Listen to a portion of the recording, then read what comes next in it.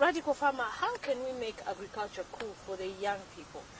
They say women are the ones that never say their age. We never share how old we are. But men gladly share how old they are. Yeah. Would you mind telling us how old you are and probably talk to the young people on how we can make agriculture cool for them? Okay, I turned 29 years old this March. And I'm very proud to be a farmer. And I can assure you I die as a farmer. Because I've seen what the majority are not willing seeing. You see, I was in the computer world.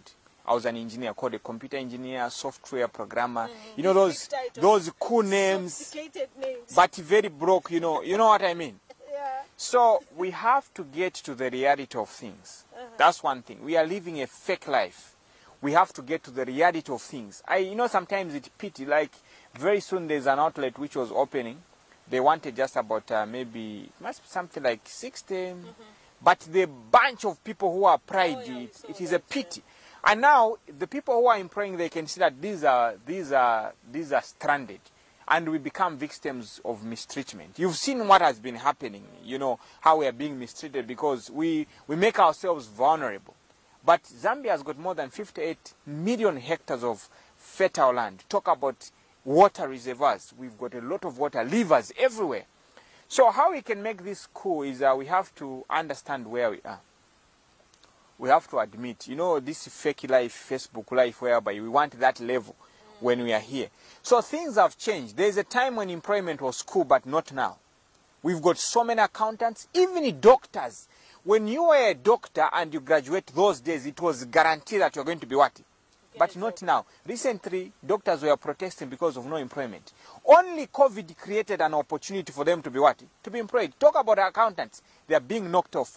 Teachers is a mess. You see?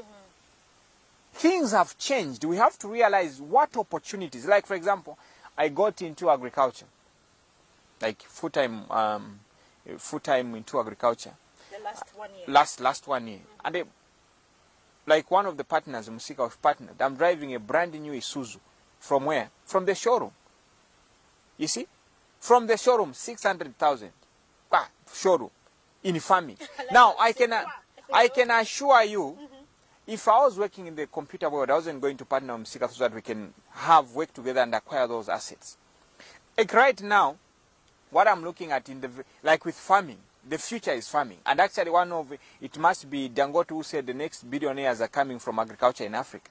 So if you are thinking backward, stay there. Me, I'm thinking forward. I'm saying farming is the way to go. People eat on a daily basis. All these chain stores, the food which is there is coming all the way from South Africa. We had lockdowns and we farmers couldn't supply. And actually we've got a problem. We've got a food deficiency in Zambia. Onion is coming all the way from South Africa. Bananas. If you can grow bananas and supply the market, you're going to be making a decent living. Like I would assure you, like the money that I make in a week. In a week. Some guys who are working in these companies with the big titles, they have to work for 4 years even maybe. The money that I can make in a week. And in the near future, actually I'll be making even more than a president. Because that guy can only stay for 5 years. Me, I'll be making money forever.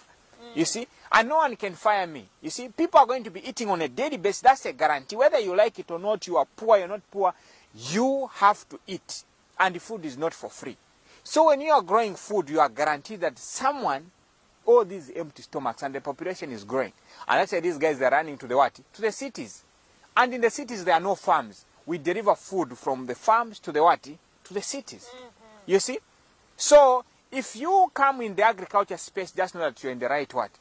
If you cannot sell, but at least you have what to eat, you cannot starve. Now, if you're not working and you're not employed, you're going to be starving because you don't have money to buy what? Food.